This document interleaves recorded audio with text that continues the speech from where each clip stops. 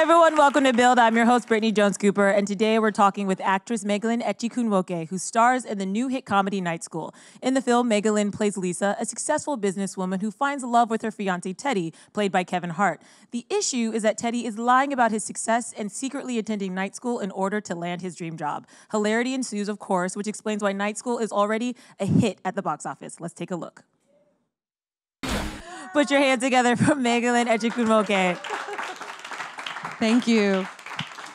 I'm sure you've seen that trailer so many times, but I love that you're still laughing. I'm still laughing. It's so silly. I feel the same way. It's like I've seen it and I'm just like, it's so silly and it just was so refreshing. First, let's talk about, though, it's been a hit. It raised got $28 million this weekend, which is like pretty impressive. Yeah, I mean, I'm not surprised, but it's definitely fun to be part of something. I've never been a part of something that's done those kinds of numbers, so it's exciting. And how does that feel for you to be a part of this? I mean, it's going to continue to get money, and I think people are going to see it more and more. And it's such a smart and funny movie, but also has a lot of heart, you know? Kevin Hart. Full of heart. Heart. It does have a lot of heart. And that's one of the things I love about it the most. Everyone I know who's seen it says that they felt heartwarmed afterwards. They laughed, and they felt like, oh, some people were inspired, and some people just felt like it was a nice respite from some of the heavier things that are going on in cinema, media, etc. Yeah, because it's really about a guy who gets a second chance. And I feel like we don't see stories about these Americans that often, where maybe they didn't go to high school, or maybe they couldn't finish high school, or everybody has their own life journey, but it kind of shows that you can still pull yourself up and do something, which I think is just like a very inspiring story. Yeah, and also that you can still be loved, that it's not about necessarily having the car and the watch and the job and the jewelry, that maybe you're lovable just the way you are. Yeah. And speaking of love, your character Lisa is Teddy, or Kevin Hart's love interest. So tell us a little bit about Lisa. Lisa is a very independent woman. She's self-made. She's college educated. She's very creative. She runs her own business, and she is in love with Teddy. And he might not tick off all those boxes, but she still really loves him, regardless. And one of my favorite things about the love story is that he takes the journey of self-discovery and realizes that she really does love him just the way he is, and that he never needed to overcomplicate it, and just needs to accept it. So yeah, I think that's refreshing, and you don't see that often. It's usually the other way around. So have you seen that with any of your friends or people you know, where it's like, you don't have to put on all this facade? I'm sure if you've lived in LA, I've heard that's something that happens out there a lot. Oh yeah, just because especially in entertainment, because there's no real formula for how you go about it, and everyone's journey is different. Everyone's financial situation is different, especially in the arts. It's, either you're good or you're not, or you have money or you don't, but it doesn't mean that you're not talented. So yeah, I've seen that a lot. So how did you get tapped to be a part of this project? I wouldn't say I was tapped. Okay. I became a part of this project the way I've become a part of any project. You have to work for it. I had to audition a couple of times, meet the director, and just do a good job. Yeah, that's all. Did you have to do chemistry reads with Kevin, and what were those like?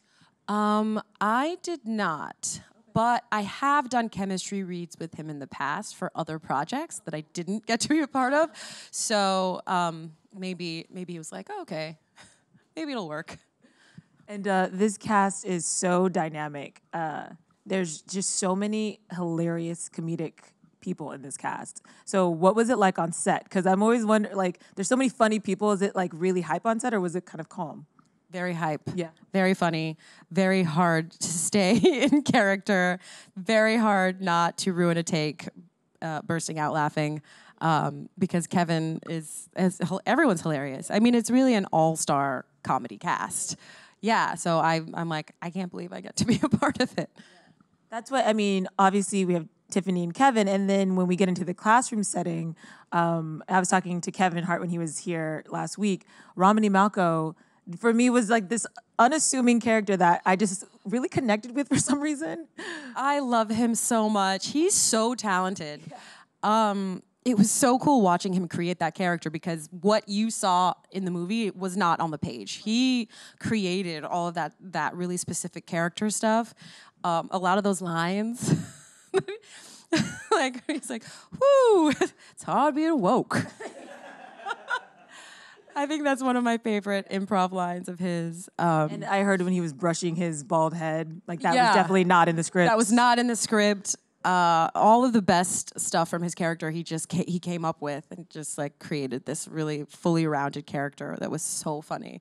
Yeah. And you've done a lot of different roles in the past, but being around all these comedy people, did you pick up anything new or did you learn anything new about improv or just the process? Yes, definitely. And especially because my character isn't necessarily funny. I'm more of the straight man, kind of grounding the emotional stakes of the movie. And but I do love comedy and I always enjoy getting to do it. And watching these guys at the top of their game, it was cool to sit back and watch and learn. Yeah. There's also so many little surprises in the movie as far as like casting. So Yvonne Orji, I didn't know was in the film, and obviously I'm a huge fan of Insecure, and I feel like she's just like the best friend that everybody wants to have. Yes, Molly, forever. I know, right? Yeah, she was great. I'm very much a Molly in my life, I think, too, which is why I love her so much. Yeah, I love her. Yeah. So has this movie made you want to do more comedies then? Yes. Yeah. Well, I've always wanted to do comedy. I've never been more attracted to drama. I think comedy is its kind of its own thing. It's its own art form, and if you can do it, I think it's kind of special because it's really hard. It's a difficult art form. So this movie's called Night School, but what were you like in high school? High school. What was I like in high school? If I could describe myself in one word, I was very nerdy. I was already acting professionally, but kind of just starting out, and I was very heavily involved in the theater department. So I guess I'm what you would call a theater geek. That's what I was. Yeah, I was in every play, every musical. All of my extracurricular activities involved theater, acting, dancing. It was very theatrical. So the grades were good, though. You didn't need to go to night school. I did graduate from high school. Okay. Barely. I did it. I was in the same boat. It's like I just wanted to get out. So you mentioned that you did theater, and you're doing some more theater now in New York, and Apologia, right? Yeah, it's called Apologia. Oh, just joking. But it reads like Apologia, and I'll be honest, I thought that's how it was pronounced, but that's... Apologia. The playwright quickly corrects everybody. It's called Apologia. He's English, and I think it's more of it's a literary term that they use in England. Or it's like aluminium. Exactly. So yeah, really exciting. It's my stage debut this October. Well, this is October in 2 weeks, October 16th at the Roundabout. Really cool cast. Stalker Channing is leading us. Hugh Dancy, Talene Monahan, John Tillinger. It's a small cast, but a really, really cool play. Really funny. So, what is it that you love about theater? Because it sounds like something that you've loved doing since you were a kid. Oh yeah, it's completely different than doing film or television. I think one of the biggest things is the control that you get to have over the outcome of the project, or you kind of create your performance, and it's got a beginning, middle, and an end, and you are completely in control of all of it when you're on stage. So it's really fulfilling in that way, and it's just also you're just flexing different muscles. It's completely different, and it can be really exhilarating performing in front of a live audience, I love stretching myself in that way. Are you nervous since this is your big kind of off-Broadway New York debut? terrified. How do you deal with that? Because I just think about the pressure, but Yeah, it's a lot of pressure, but there's a lot of rehearsal, and it's not just you, which is one of the things. Like, I don't know how Kevin and Tiffany, these stand-up comedians, it's just you, a microphone, and a stage, and that seems very terrifying to me. But this is, there's a cast, and you're telling a story, so it's really well rehearsed, it's curated, and so you have time to build the confidence, but it's still really, really scary. You just have to believe that you're there because you should be, and that you're good, and do your best. And then you have many nights to just keep tweaking and perfecting. So that's cool. And I saw it'll be going through December, so if people want to come check it out, they have a couple months to sort of make it to the. Yeah, perfect. Yeah. It sounds like you are a little bit of a risk taker, though. Like, I'm not worried about you because I saw that you're training for the New York City Marathon. Yeah. Oh my God, you're brave. What inspired that? Well, it's something I've always wanted to do, and if I'm being honest, Kevin was doing it while we were shooting Night School last year, and I was like, I could do that too. If he could do it, I can do it. So, and it's something I've always wanted to do, and so I was honestly inspired by Kevin and a lot of other people I know who've done it. And I got the opportunity because earlier this year I traveled to Kenya with an organization called AMREF, and I just saw the incredible work that they were doing, and I wanted to see if I could. And a lot of the marathon runners come from Kenya, and it was something I was planning on doing. And then they said, "Well, if you're going to do it anyway, you might as well do it for AMREF." And I thought, yeah, that's the perfect reason to do it, because I don't know if I was just doing it for myself, I might have backed out by now because it's really hard. And because you have a show that you're working on, and the play came after I had already signed up, so I couldn't back out. But it's actually been really wonderful because both things are doing a play. A Broadway play is also like running a marathon, so the two things lend themselves to each other in a nice way. And I have to be really disciplined and really focused, and it's a good thing. I was gonna say, I would imagine you are probably the most disciplined person right now. You're like promoting a film, working on the theater, and then also training for a marathon. Yeah, it's requiring a lot of focus, but I love it. I'm kind of thriving because sometimes you need these challenges to kind of like push you to the next level.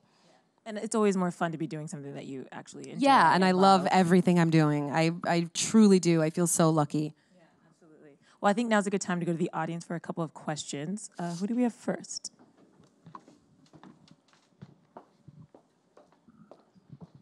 Hi. Hi. Thank you for coming. Oh, of course. I was wondering what your favorite part about being in this movie was. My favorite part was one of my favorite parts was probably being taught how to cook fried chicken by Tiffany Haddish. Honestly, she realized that I didn't really know how to cook and that I wasn't really interested. And she's like, you need to learn how to cook something for your man. And she had a dinner party for me and taught me how to cook fried chicken. So I'm better for it. Thank you, Tiffany. Thank you, Tiffany. Next question.